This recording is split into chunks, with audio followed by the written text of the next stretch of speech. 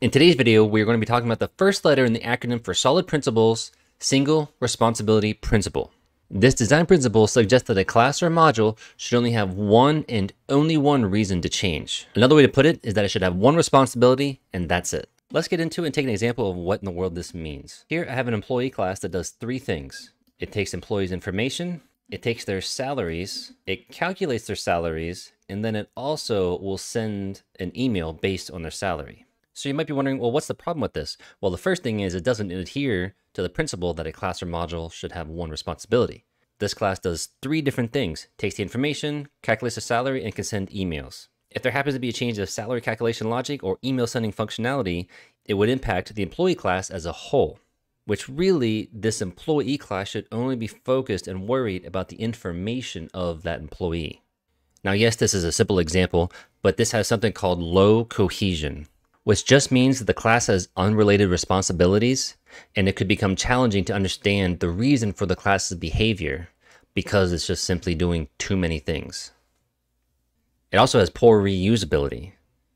The salary calculation and email sending logic is tightly coupled, which would make it hard to reuse them independently. If you needed to calculate salary for a different context or send emails for other purposes, you would need to extract and modify the code from this class, which is then going to be code duplication, and it's going to decrease the maintainability of it.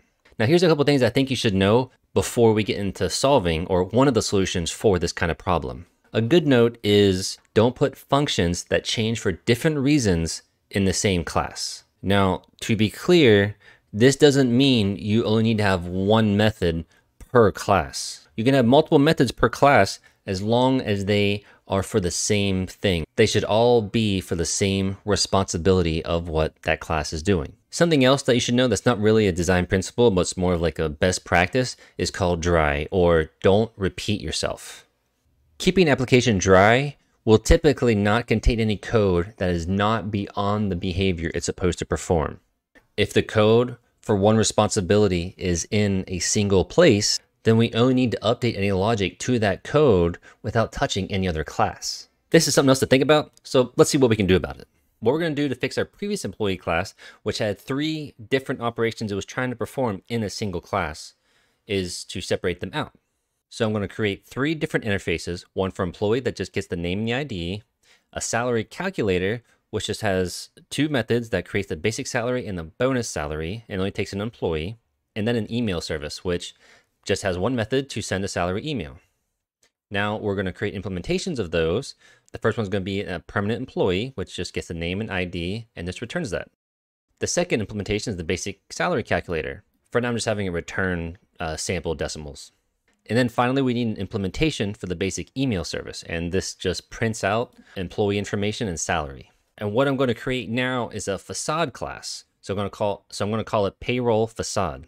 All this is doing is delegating all the information from the interfaces to do some task. Well, I wanted to calculate and then send an email based on the salaries for an employee. So it's going to point to all of the interfaces and take in all of the implementations. And now in the main class, I'm just going to create an employee.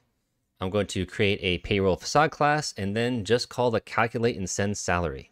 Now let's compare both UML diagrams for each and we can see what the differences are. Okay, so we just had our email.